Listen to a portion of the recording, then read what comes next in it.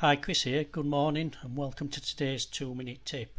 Today I want to talk about how we do curve fitting for hyperelastic material properties test data.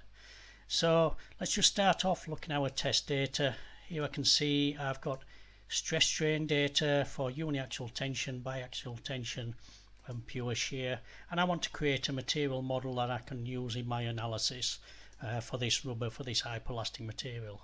So to do the curve fitting, we go down to this engineering data section where we define our material properties, and I'm going to create a new material. I'll call it my rubber.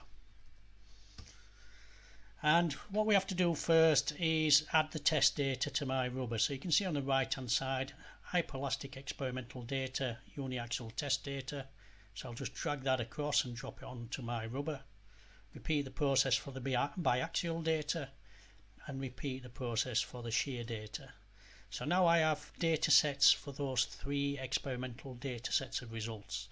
So if we go to uniaxial test data, the way we enter this data is quite straightforward. If I copy the 2 columns, the strain and the stress data, and then up here I just paste, and we can see we've got our data entered for uniaxial test data.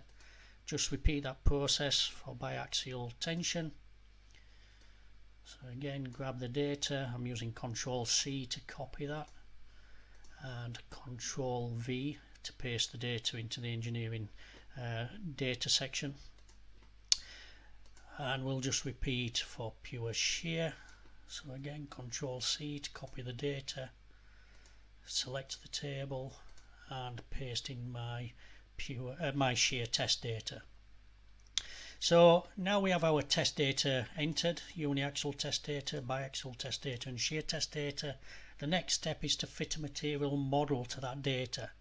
Now I've got a 3rd order model here. We've got some hardening and some softening, so I'm going to use the EO 3rd order model, and I just drag that onto my rubber.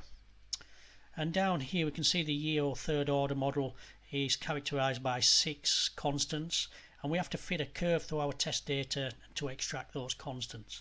And we do this, it's a fairly simple procedure. We just select curve fitting, right mouse click, solve curve fit, and we can see Ansys has fit some curves through our experimental data, and if we're happy with those, again we just select the curve fitting box, right mouse click and copy the calculated values into our material model. So now we've got the parameters defined for our EO 3rd order material model, and we can go away and use this in our simulation. So thank you for attending today's 2-minute tip.